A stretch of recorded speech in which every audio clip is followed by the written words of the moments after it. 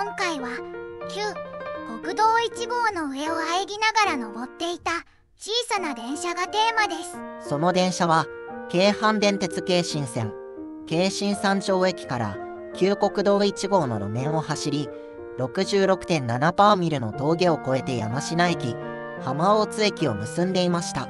1997年に京都地下鉄に乗り入れする形で京都市内の路面区間は発展的解消したよ。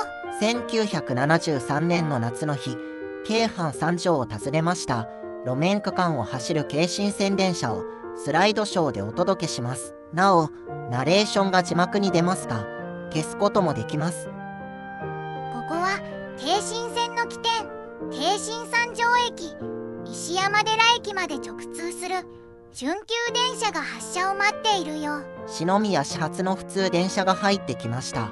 路面区間の停留所でも乗り降りができるようにステップがついた電車です。京浜三条駅を発車する篠宮駅普通電車だよ。駅を出ると右にカーブして旧国道1号に入っていくのだ。国道1号、昔の東海道を東山に向かって進みます。この先には峠越えの難所が待ち構えています。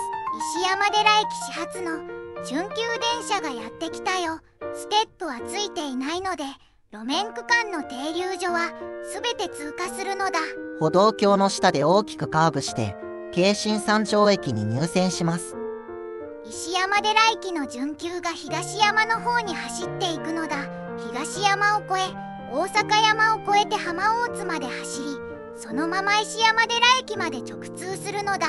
東山三条では京都市電と平面クロスします。一時期市電と京浜線の間に連絡線が設置されていたそうです。